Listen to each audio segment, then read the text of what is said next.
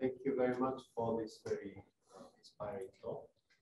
For me personally, I thought, first of all, you have done a lot of work, like more than 820 papers. So that's quite a lot of work. And the second impression was,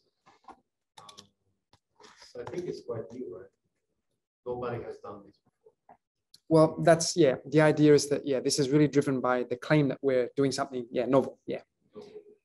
There's a competition out there right now in this field that I'm contributing to, sustainability transitions. They had a conference about 2 months ago. All the biggest names were there in the phase out workshop. There's a competition right now. People are writing papers on this now. People have written papers on this, like in terms of, you know, case study X or case study Y, but no one has done like a really large scale literature review on this topic before. That's an opportunity. That's why I felt it's kind of a new thing. So, great research. Thank you very much for presenting about this today. So now I would like to invite students from the classroom and students online. If you have any questions or comments, please ask by raising your hand and introducing yourself. And who would like to start? Sure. Introduce. Hello, Mr. Stranger. My name is Ron. This is Rom. Yep. I'm a student at GSAT. So I'm just particularly interested about the subjects that you found out, like most of these phase out discuss about. And I was very impressed that there is no mention to single-use plastics or any problems about plastic industry. And I understand if anything is spoken about. Great. Yes. Yes. So just everybody to recount this question. This was by a student who's a graduate student here in this school, and he was asking about why didn't we find like more mention of plastics. And I was, to tell the truth, expecting to find more mention of this. I think in our data set, there's about maybe, so some of the results I presented to you today, including the inventory, that shopping list, that was actually based upon the older sample of 620 papers. We've since updated the sample, and we updated the sample by removing search field limitations. Before we did not include any engineering, and we did not include natural sciences, but now we've included everything, every field of science. And because of that, we have a small representation of plastics. There's about, I think, 4 papers, and they're new papers. Yeah, new papers. So we're expecting to find more. I think, why isn't there more? I don't know. I think usually in publications, there's a time lag. Like, for example, people like ourselves included, we're tackling what is currently a hot topic. We write a paper, it takes us a year. We put into peer review. We're going to submit this to one of the Nature journals. It's probably going to take at least 6 months. In a year and a half, you're going to get this publication. So there's a time lag always, for example. Yeah. So it is discussed, but not to a large extent. That was very surprising to me. Yeah. Sure. Yeah. Yep. Thanks. Great question. Thank you. There's a question, if I can take this, the one online by Khan. Would you like to please talk to us? Yep. Thank you very much, first of all, for great presentation and interesting research. This is Haisam Khan. I am an alumni of Kyoto University, graduated with an MBA and also got the opportunity to study at GSAS. So my question is basically about your slide related to the COP26 the conference. I read last week, like after the COP, that the phase out clause in the final draft, it caused a lot of heated argument, or you may say maybe drama, when India and China actually wanted it to change to phase down from phase out. And if I'm not wrong, in the later it ended up in an agreement by changing the phase out into phase down.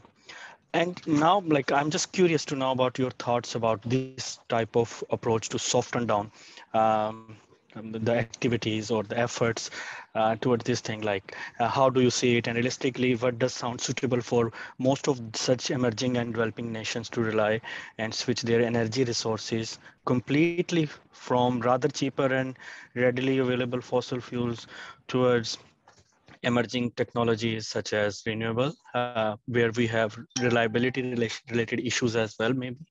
And yeah, that's I would like to hear your thought about it. And once again, thank you very much for great research presentation. Thank you, Ken. I'm very happy to hear that you're a graduate of Kyoto University, and thank you for joining us online. Yeah, so yeah, thanks for paying attention to this. So to tell you the truth, I mean, yeah, I was not you know, glued to every sort of minute of the negotiations regarding this clause. However, if I'm not mistaken, this is basically if I'm not mistaken, this is the adopted text proposal. Okay. I really hope that on this last session on Saturday, sorry to interrupt, they actually changed it to face down. Really? Okay. Yeah, well, according to the, maybe I can share the document with you. I read this in Financial Times. Financial Times. Okay, sure. So I guess I apologize for not following this more thoroughly. I guess I was thinking that this made it to the final adoption, and I was because I was talking about this with my colleagues, and nobody told me that this was changed to face down. And I did a quick internet search, and I didn't find this either. Okay, that's really helpful. Thank you. Yes, face down. That's interesting because basically, in terms of meaning, this means that we can still basically maintain a share. And I think this basically shows you that, you know, like, yeah, it just shows you how politically difficult it is to talk about phase outs. And I think when we talk about these at an international level, I think we have this big problem about the, what is it, common but differentiated responsibilities. So especially the responsibilities of the advanced nations like, you know, America, Australia, Europe, you know, Japan, etc. We have a greater responsibility than other countries. However, unfortunately, we're not phasing out these technologies. America doesn't have a national phase-out plan. Australia doesn't. Japan doesn't. And so why would we expect China and India to make efforts when actually these countries are already working very hard to reduce their dependence on fossil fuels? So yeah, this is it's a little bit unfortunate because yes, this just shows how difficult it is for humanity to basically do the most obvious thing to fight climate change. It's just like, yeah, if you can just have this vision in your mind of just a person on a treadmill in the gym, running along, sweating, but they're basically eating, like drinking Coca-Cola and eating a hamburger while they're running. I mean, does this make sense? That's basically what we're doing right now. Thanks very much. And by the way, in Japan, we have a Japanese equivalent of phase out. But for some reason, they call it in Japanese fade out. And I don't really, fade out kind of sounds like kind of cool, right? Like, you know, I just imagine like a ice skater or something, you know, that he's finished the performance and he just slides out of the arena. It's kind of cool, kind of dramatic. I don't know why the policymakers talk about fade out in Japanese, but yeah, it just goes, I think it's just another classic thing. People just don't like this word, phase out, I think. We change it. Yeah. Great question. And I'm embarrassed that I wasn't aware that this was changed to fade down. And I'm very disappointed too. Yeah, thank you for explanation. Thank you, Professor Dimitris as well for arranging this thing. Yeah. Yeah, thanks for joining. Great.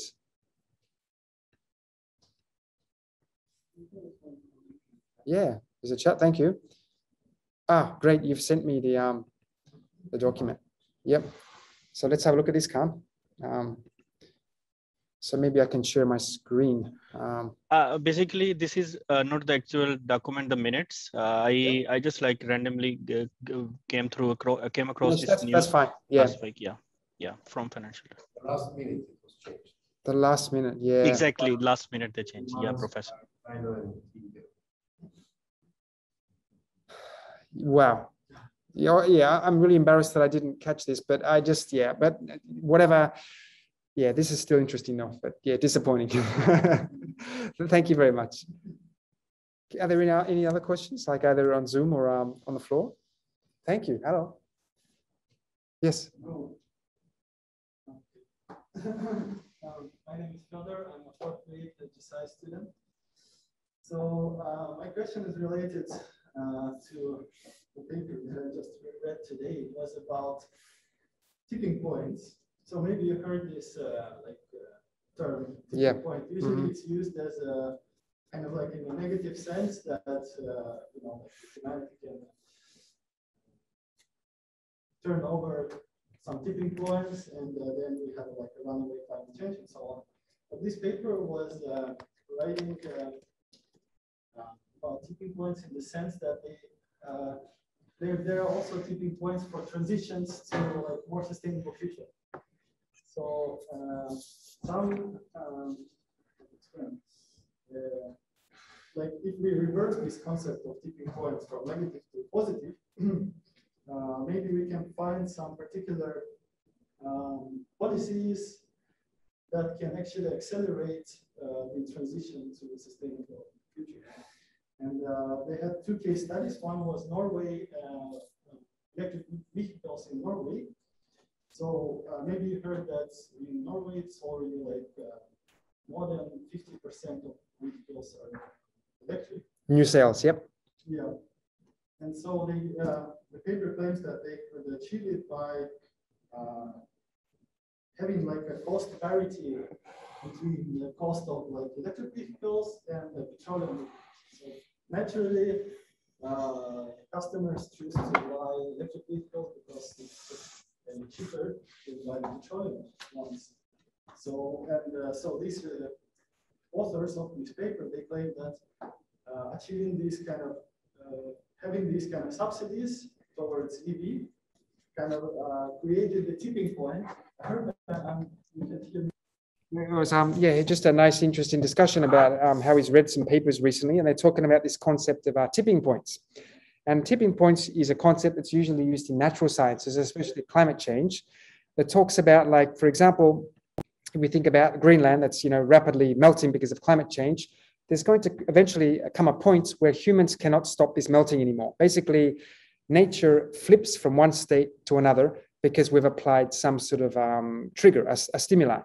And that's just that concept from natural systems is being applied to social systems now. So for example, when we're trying to transition society from point A to point B, can we achieve this so-called tipping point? And usually this is discussed in relation to, for example, the cost competitiveness of technologies. So I guess in Norway, you mentioned that vehicles are selling extremely well over there. More than 50% of new car sales is battery electrics now. That suggests that a tipping point has occurred, doesn't it? And that's been created by the government, like through subsidies in the beginning. So this is an artificially created tipping point. But I think there's never going to be a single driver for this. There's always going to be multiple drivers. And Norway, there's lots of really interesting reasons for this. A, they don't produce vehicles. So basically, they're not going to make anybody angry if they say we're only going to import battery electric vehicles. They're a very rich country, like China. So they're able just to throw lots of money at these consumer subsidies, a small country. So they could basically put the charging infrastructure in a concentrated area. There's lots of advantages.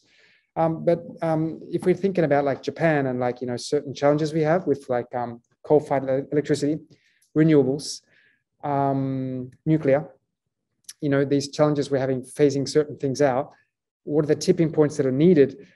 Yeah, there are certain things that are missing in Japan, unfortunately. Like we don't really have like the social pressure, like people, you know, demonstrating and going up to the government and saying, you know, stop burning coal. It's a very, very small scale. So that's missing. And so one of the important things in Japan, it seems to be is external pressure now. I've really noticed that Japanese companies and the government seems to be paying attention to international pressure. And I think one of the biggest reasons for the fact that Japan has doubled overnight its CO2 emissions reduction target for midterm for 2030. It's promised to reduce its CO2 emissions by 46% compared to 23%. And that occurred because Biden came into power. And within a month, I think Biden arranged a meeting with the Japanese government and said, hey, you guys have to work harder and increase your ambition. So there's a thing there, but basically triggers occur because of cost usually. And this also, cost is affected by scale. So in the beginning, you know, new technologies are very small scale, they're very expensive. and it's very difficult and painful.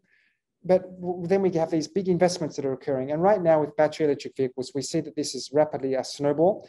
We see that more and more companies are investing in this. We're getting more models on the market. People know about this. They're buying more of them. So in many countries, we are approaching a tipping point. And renewable energies has passed this in many countries. But Japan is yet to attain these for many of these key transition technologies. Yes, and there are many, many reasons for that I would put down to, we can understand this through the social technical lens. Yeah. If I'm not mistaken, Russia is also, I think, probably very locked in to certain, fossil fuel extraction, for example. Yeah, yeah. So there are, and don't worry, this is very normal. Countries like Australia, the same. We're locked into fossil fuel extraction. Great, thanks. And there was a question in the back of the room now, but I'm just checking Zoom. No more questions. So there's two students at the back of the room, please.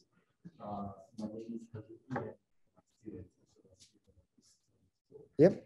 And I think I have a very I'm a Japanese and I feel like very yeah. And this is very yeah. Welcome. Please. Yeah. Irasai, please. Yeah. I have two comments. Yep. The first is like Japanese people. My friends like driving, and he also likes to drive this gasoline engine car because he likes the sound of the car, or and also he likes this manual transmission car because he yeah. And so people use that kind of things. Yeah. And what kind of policy could be made yeah. to phase out sure. this kind of technologies? This is the first question. Yeah. And I feel like very similar thing on euthanasia, like killing something. Sure. Without, yeah. Making damage. Euthanasia, eurakusi. Yeah, great. Yeah. Unlakusi, sorry. Unlakusi, yeah. And the second comment, second idea is that what is the so your paper is talking about how many papers talking about phase out. And this is what you are organizing this kind of papers. But the first paper, when the first paper is written, I think someone or some idea of this kind of technology is harmful or dangerous. This idea was already created by someone. Yes, yes. And what is the structure of story behind the creation of this first result? Yeah.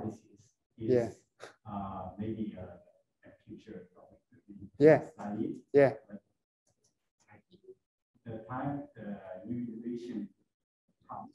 Yeah.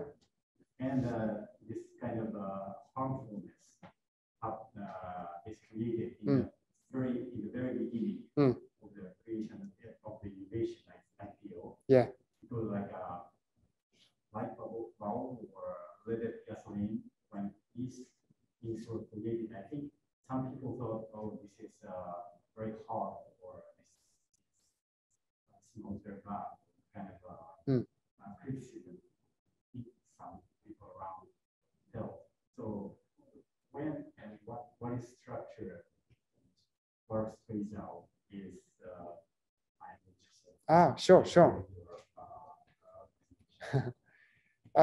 Kazuki, thank you for your question. I'm not sure if people online are still there. If I was you, I probably would have logged off a long time ago because of the sound issues.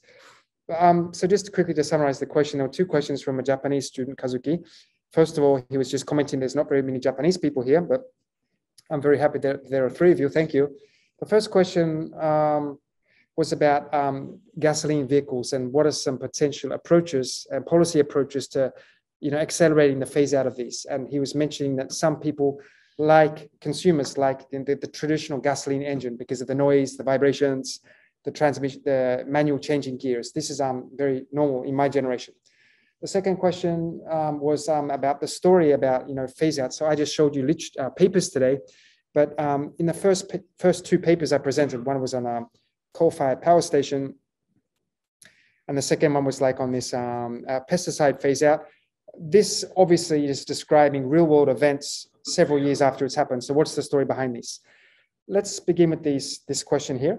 Unfortunately, this case study part is it's coming. So I can't really answer this, but I can just tell you about what I've read from these two papers. Yeah, it's just basically saying that in the US, it's basically responding to pressure, public pressure. And it's very, not talking about climate change, it's talking about local air pollution. And so the idea was that they would switch to other fossil fuels that would be less polluting. That they're switching to oil, actually. Burning oil. We don't do that anymore because burning oil is too expensive. It's a waste. But that was the approach. And then in the pesticides, it was environmental issues. However, there was another reason cited, which was basically resistance. Many pesticides actually, if you use them over and over again, weeds and bugs develop a resistance, like antibiotics. And so it's basically a performance problem. They become less effective. So this was another reason for one of the this phase out of this organochlorine pesticides that was cited. So there were different reasons, yeah. So as I said before in the beginning of my lecture, we have kind of read the abstracts of 125 papers, and we're embarrassed to say we don't really know anything about any of these topics. That's kind of the next step. The idea is that we're going to use this as a basis for then doing detailed policies. So we're going to replace papers in the next study with policies. And we're going to basically create a stratified sample using the results from this paper, because now we know the distribution of discussions of substances versus technology and countries. We'll look for actual real world policies that fit in with this strata. And then we will build up our empirical knowledge. So this is something for the future. And I've only studied phase outs of coal and a little bit about gasoline vehicles. So I can address the second question. And yeah, the common approach actually is used by California, and China has imported the approach from California. California has two policy instruments.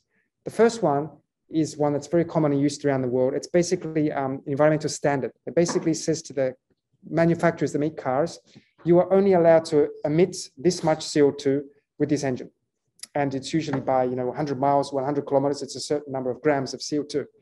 And what they do is they raise that every few years. And so they raise it so high that it becomes impossible to meet this target with an internal combustion engine. That's the first approach. The second approach is it's much more strict.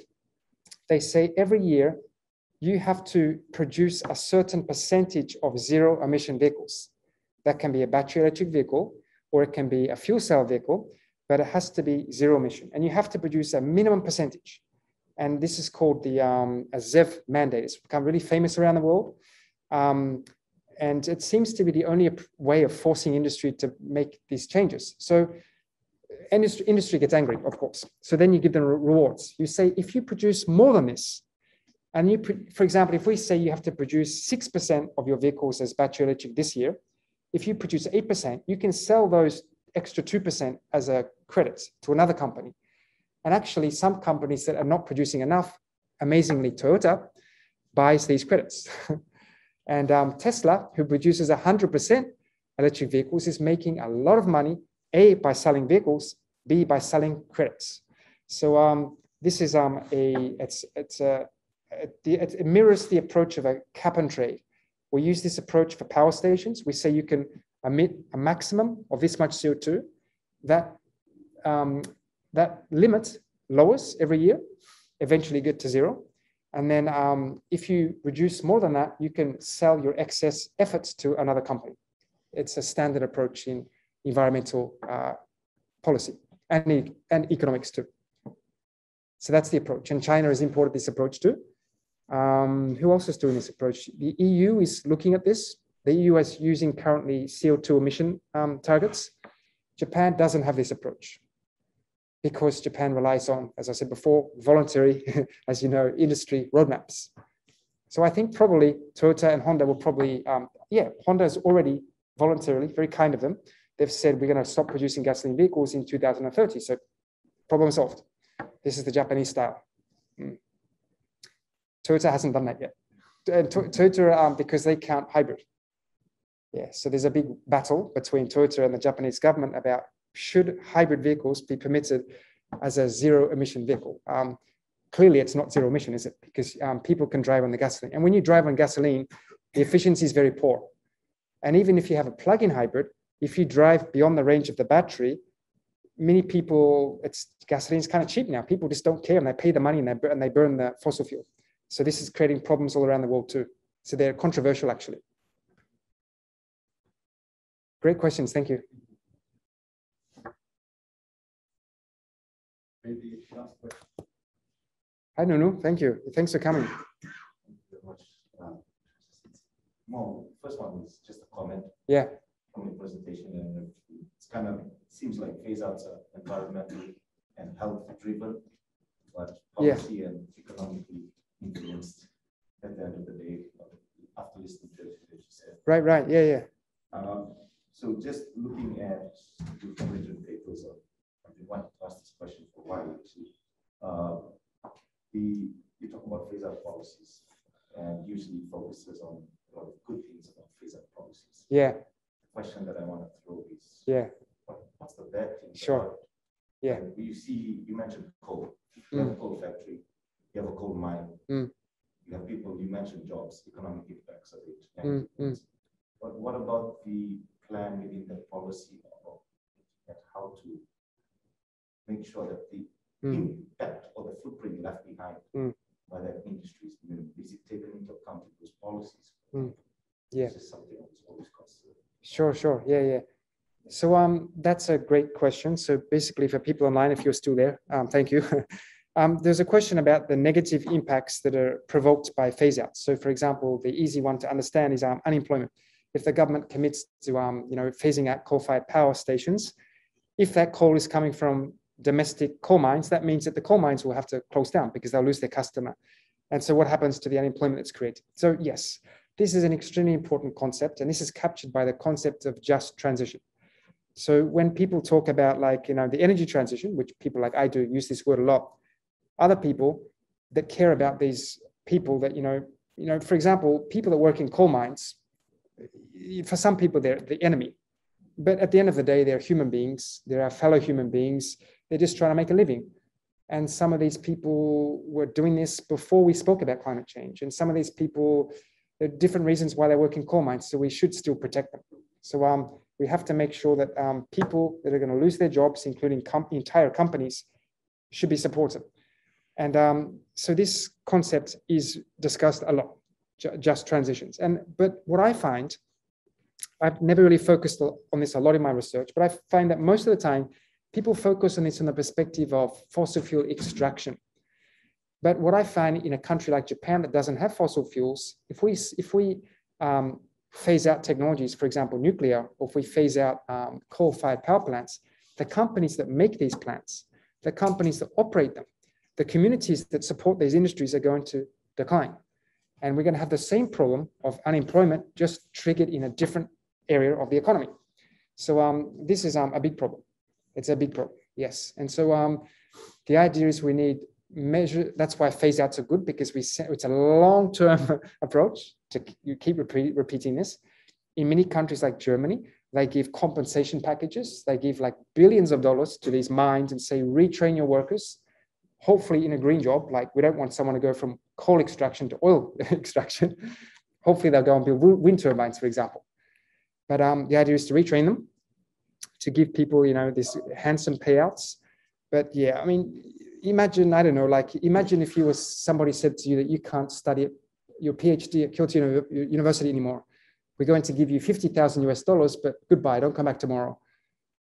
I don't think you'd be happy. You could live, but you've probably lost a part of your identity, of your life, your soul, so phase outs it's messy stuff. So I don't have much experience in understanding this, but I just know that in Japan, my interviews with the companies that make coal-fired power stations, they made it very clear and of other interviews as well, that yeah, there's they're trying to also protect their factory workers, and sudden phase outs, sudden policy changes by government has a big impact on industry.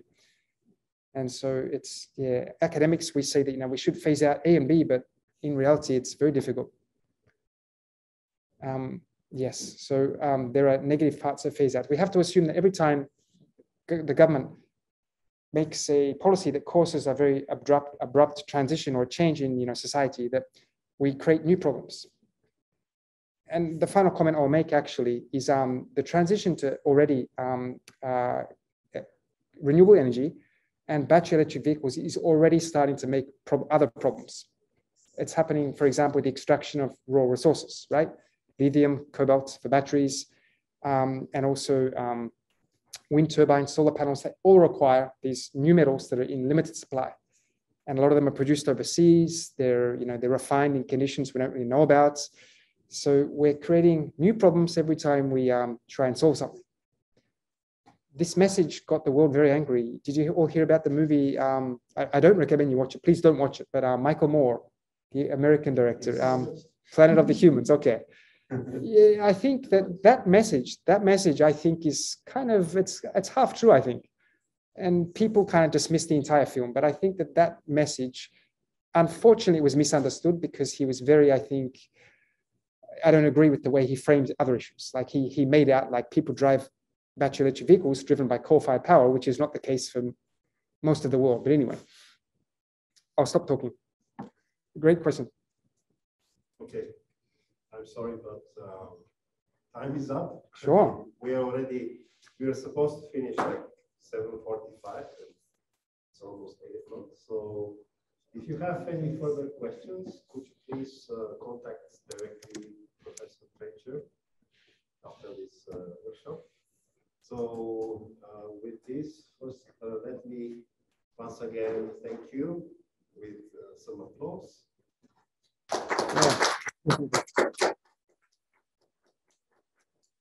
Great presentation. Sure. And interesting discussion. And, I hope that we can continue this discussion also in the future, in like future events or like personal communication. And in the end, let me thank all of you, all students who joined in the classroom and also online for your active participation. And I also hope to see you all.